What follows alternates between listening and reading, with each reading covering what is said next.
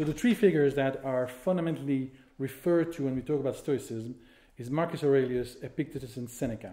Where did it start? In the Stoa. Stoa is a portico where the philosophers gathered and enter into forms of dialogue. The key to being a philosopher or a Stoic is to take ownership and responsibility and to find in us the resolve and resource to resolve the difficulties that we're facing in life. The Stoics, the Socratics in general, say that the source of happiness is to become ethical. So it's through the development of our values and our qualities, which they use the word virtues, literally means strength. If I develop my qualities and my strength that I have latent, and I activate them through practice, is the source of my happiness. So, and I say this at the beginning, so it's easier. The source of happiness is not outside for them, it's inside. Because outside we can't control much, which is a very Stoic way to look at life. Control what you can and don't worry so much about what you can't control. You heard that before, right? That's a Stoic approach. Why? It's logical. Why am I going to be concerned about what I don't control? But then focus on what I can control, and what I can control is me. If I place my happiness in external circumstances, as you say, in what I have, what I've gained, or the success I have, I'm automatically going to be disappointed. Yeah, but does that mean that I do nothing in the world? No, I need to engage in the world without expecting much in return. By doing what I think I need to do and to do it well. Which is a bit of a contradiction for today's world, where we focus our activities in doing well in the world. Because we think if I do well in the world, I'll be happy. Have you ever noticed it doesn't work that way? Because we can do well and be unhappy. And not do so well according to the criteria of to do and be happy. Because it's nothing to do with external circumstances. Which is good. It means that you're owner of yourself, which is better. Now, but this requires something, okay? It requires a certain behavior. And that's why most of the schools, they talk about being a philosopher. Why they say philosopher and not something else? Because philosophy encompasses a certain attitude to life, which the Stoics embrace fully. And I'd like to share it with you briefly. The ideal of philosophy has three fundamental characteristics. One is that the philosopher has a concern for others. The second thing is that the philosopher has an awareness which is not only of himself and his world, but of the cosmos. The third principle they call the inner human being, or the inner self. It's a place where we can be free, without fear, in a state of serenity and at peace with oneself and others. Being in peace is that don't come disturb me. If I'm at peace, it doesn't matter that the world is in chaos, but I'm serene so that I can engage in that world. Because if I'm not serene, I cannot engage in the chaotic world. If I'm in chaos and engage in chaos, equal chaos. The formula is quite simple. So that's why they say we need to discipline ourselves to find our center, to find that place where we are serene and at peace with oneself, so that we can engage at the same time with the world around us. Acting in the world, but how? That's what people ask me. No, ask why you need to act, not why, not how. The how will come anyway. If you understand why you need to do what you need to do, the how will come. Yeah, so the objective of philosophical life, according to the Stoics, is to have a good understanding between myself, others, and the universe. If you understand it that way, it's easy. The Stoics talk about ethics, logic, and physics, which are words which in today's world has a certain connotation. I'm going to try to explain them slightly differently. So they talk about the practice of ethics, which is to allow us to understand our human qualities and to develop them so that we can master our body, our soul, and our spirit, they say. So that we can be reborn in a greater harmony. We can engage and live life more fully. I'll talk about ethics in details in a second. Yeah. Second, logic. The exercise of logic for them is the correct exercise of the art of communicating with oneself and life. Logic for them is the search for truth. And we can search for truth through dialogue. This is Socratic, huh? But generally speaking, when we enter in dialogue with others, what do we want to achieve? Generally speaking, we want to convince others of our ideas. I call it two monologues, not a dialogue. Why is that? Because the human ego wants to win at all costs. And a dialogue is, Socrates says that it is entering together in search for truth, realizing that we don't have it yet. This is not a rhetorical answer, it's an attitude. But if I go in a dialogue with myself, and I'm trying to cover up myself, not to trying to discover who I am, I'm just going to come up with a good story about myself, about life.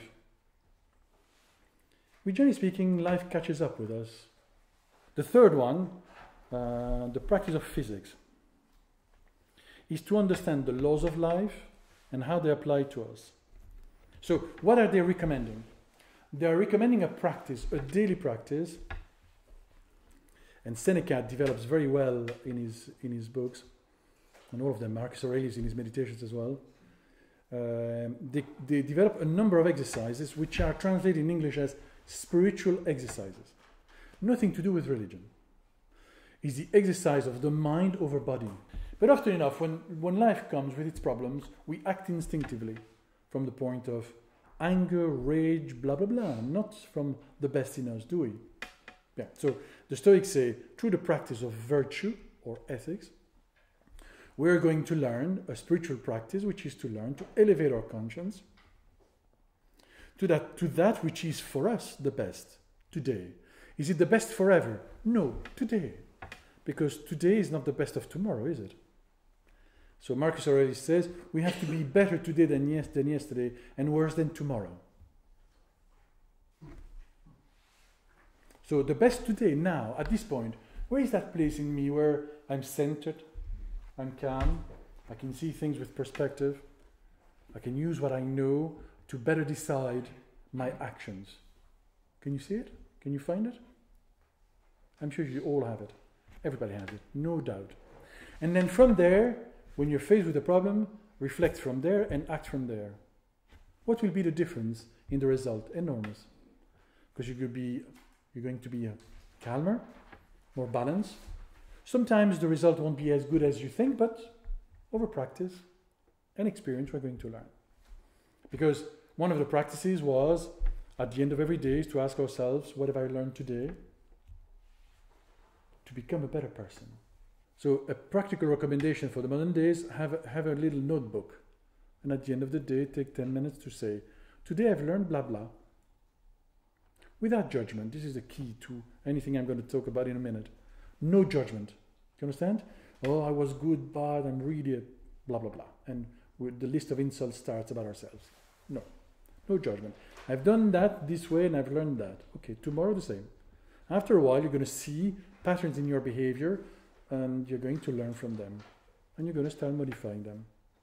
So the Stoics say this, above all, philosophical life is a therapy of our passions. Do you know what the definition of passion is? To act without thinking. Okay, so I prefer the word enthusiasm. Because enthusiasm is what you choose to do, and the energy, the motivation you put in what you're doing.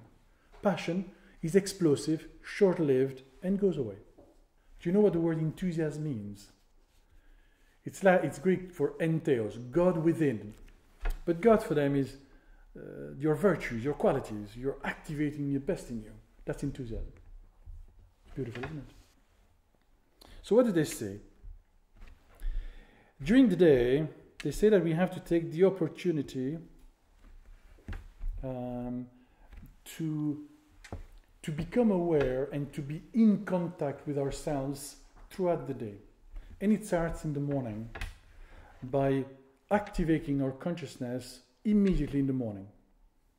So I'm going to translate this because I always use this as an example, which means in the morning, they suggest that we get up as soon as the modern word is the alarm clock goes off. Become in charge of yourself from the moment you get up. So instead of snooze 20 times, 10 times. And from 10 times to 7 times, and so on. And so it's like a little step at a time, because people say, I can't do that, I will never do that, so the ego takes over, we get irated. No, no, no. With the ego, it's simple. Small steps. Why did they propose that? Because it's an exercise of willpower. You exercise your will over your inertia, and you take possession of yourself. Do you understand that? Taking possession of oneself. After getting up, I'm going to translate in modern times. Go and jump in the shower immediately. Wake up. And have a small practice. Physical, emotional, and mental. You choose. I'm not going to tell you which one. I mean, there are many, but okay. So, I'll translate in philosophical terms. Hold the torch of your consciousness as high as possible during the day. Because generally speaking, we tend to be very mechanical. Do you understand? And we go and we enter in routine. The Stoics and philosophers are at war with routine. Because they say we need to be aware of what we do and be in charge of what we're doing from the moment we get up to the moment we go to bed. Now that's not possible. So what we can do is at least 3 times a day remember, where am I? Where's my consciousness? In my socks? In my bad moods? In what other people are saying? Or am I centered? Am I with it? Am I in that place that I described earlier on, which is the best in me? Or not? If I'm not, can I go there? What do I need to do to go there? Breathe in, find a place in you which is the best in you. Takes how long? 3 minutes. And stay there for a while. How? Go for a walk. You don't need a special room with special incense, with special music. No, you can go for a walk and find that place. I'm not kidding. Because if we need all the paraphernalia to be with oneself, the paraphernalia starts controlling us. So being ethical is in the face of the challenges we have, the decisions we have to make, to decide what's right or wrong for you and act accordingly. And at the end of the day, what did I learn? Because maybe my actions were wrong. Maybe the idea was fine, the execution, crap, as they say technically. And that's okay. I'm not judging that. Just write it and change it, improve it. As you can see, it's very uncritical. I'm not criticizing anything. Just, I'm learning. And if you're learning, why should we criticize? And if you don't criticize yourself, guess what is going to happen? You're going to stop judging others. Jesus, fantastic. Because this is the biggest challenge. Why do we judge others? Because if they're as bad as me, I'll feel comfortable because I'm not too bad, because I'm not as bad as they are. So fantastic. I do nothing. Is that logical? No. And because I'm a philosopher, intelligence is part of philosophy. So we should use with intelligence what we know. Because our intelligence tells us that reaction is not reasonable. And if it's not reasonable, why do we do it then? Am I present or not? How do I know I'm not present?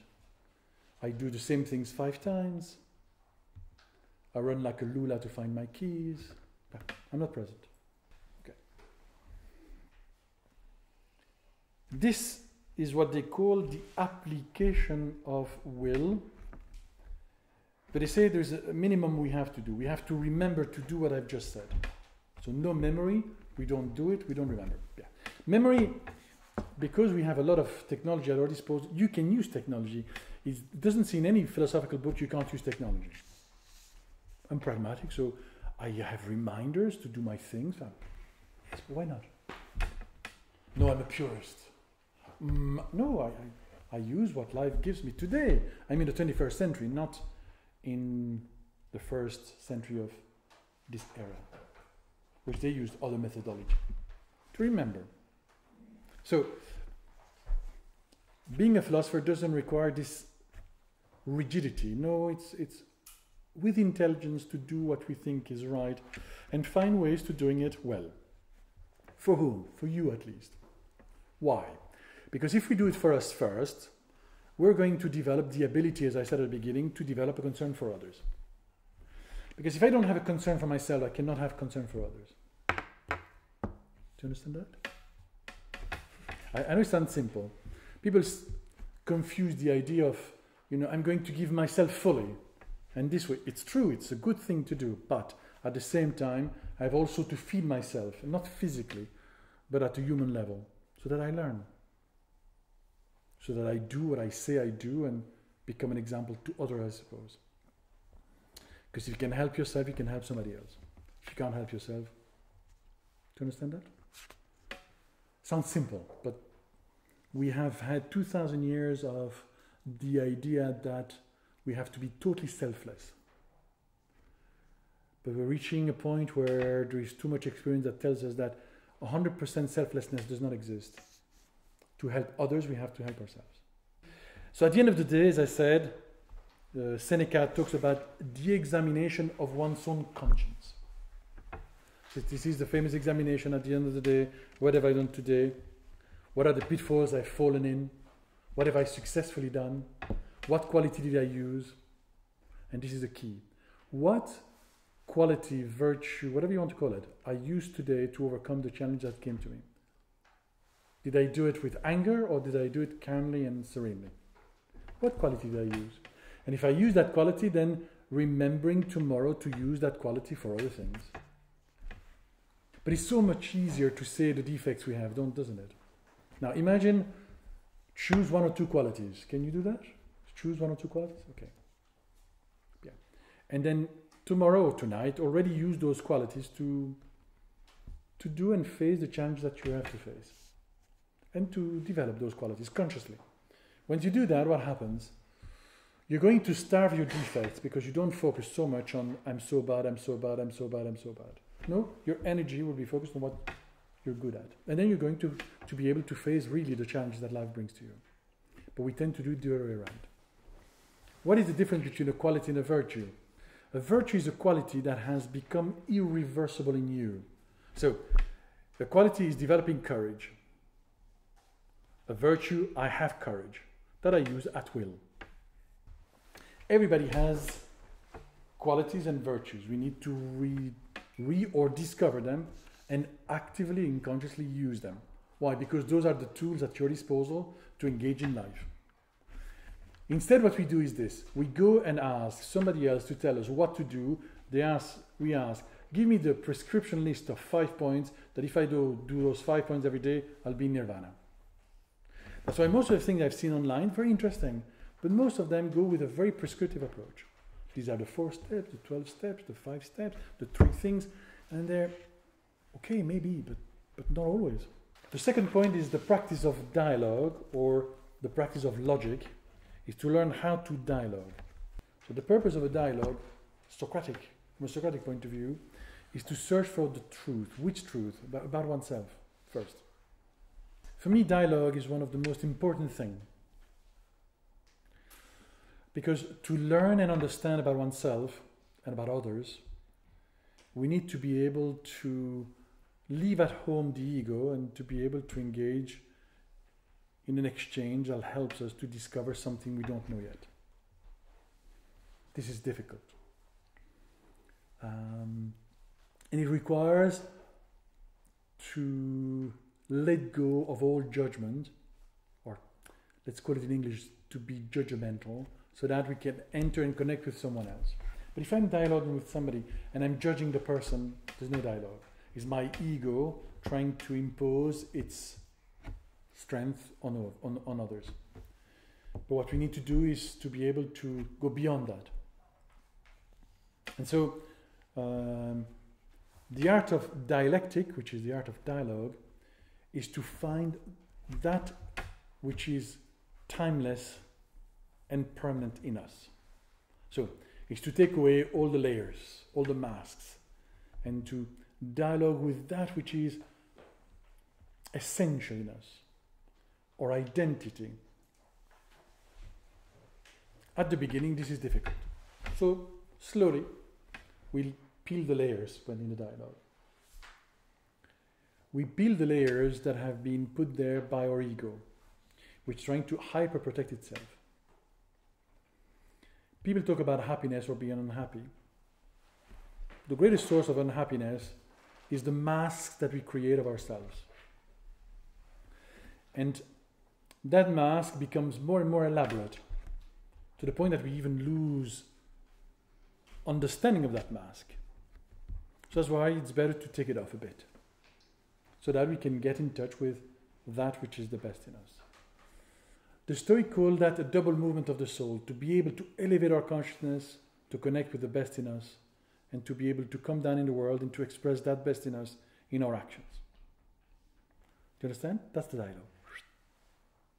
That point of reason, that point of our conscience that tells us, generally speaking, quite often what to do and what's right, but we don't listen to it too much. So the dialogue is to listen to that, and then find the ability to free the movement to go down and express it in the world, in our actions. That's the dialogue, that's the system. Now, that's within oneself, and then we can engage with others in doing that. The third one, which is the practice of physics, could be summarized by the art to learn how to die. Because to die is, in everyday life, is the art of letting go. Because every day we have to let go of something. If we want to go beyond that, we need to kind of accept the inevitability of life and its cycles. And trying to discover what's behind this inevitability of life, which is me, or who I am. To do that, the Stoics, like most schools of philosophy in their time, they say, let's understand how life works. What are the principles of life that I can understand that will help me engage in life differently? Not dissimilar to the Eastern schools, they're going to try to understand one principle, such as cause and effect, called karma in Hindu philosophy. But karma is not Hindu, it's just a universal law. But people say, I know karma. And I said, theoretically. Because if we understand the consequences of karma, it will have an impact in the way we understand and engage in life. Because if you understand karma, for instance, or action and reaction, it means that we are completely responsible for who we are and what we do. That's what it means. In its essence. Which is fantastic. Which means that I'm responsible for who I am, and what I can become. Which for me is the source of freedom. What I want to leave you last, perhaps, before we go for the coffees and cakes and stuff. What is the biggest difficulty in what I've said? We know what's right, and yet we don't do it. So what's missing? Without judgment, maybe a bit of will, courage. So we need to remember to develop our courage so that when we are faced with something that requires courage, I can use it. If we never exercise our courage, we never remember to exercise our courage, where? In everyday life. When to get up in the morning to start with. I'll go back to what I said. When I really need courage, I cannot call upon it because I never exercise it. It's like a muscle which is flabby. So the biggest difficulty is not to understand what many of the philosophers have said or many of the podcasters are saying, is to remember to doing it, number one, or reflect on it first. And at the same time, remember to doing it, and to have the courage to have the loyalty, is the right word that I would like to use, to be loyal to your own choices. Beautiful, isn't it? Because choices are not others, it's our choices. If, let's say, action A and B is the right thing to do because we have agreed to do it, why don't we do it then? When we say I can't do it, the ego says, I won. And my conscience lost. Sometimes we make a mistake because we're in a bad mood. We realize immediately. Why don't we correct it immediately then? Do you understand? But that depends on us. So I went off, which we all have the right to be off sometimes. But also when we go off, we feel it immediately. But why not rectify it, correct it, whatever word you prefer. So that's loyalty. I'm loyal to what I think is right. I didn't say that we shouldn't make any mistakes. On the contrary, let's make many mistakes, but learn from them and overcome them.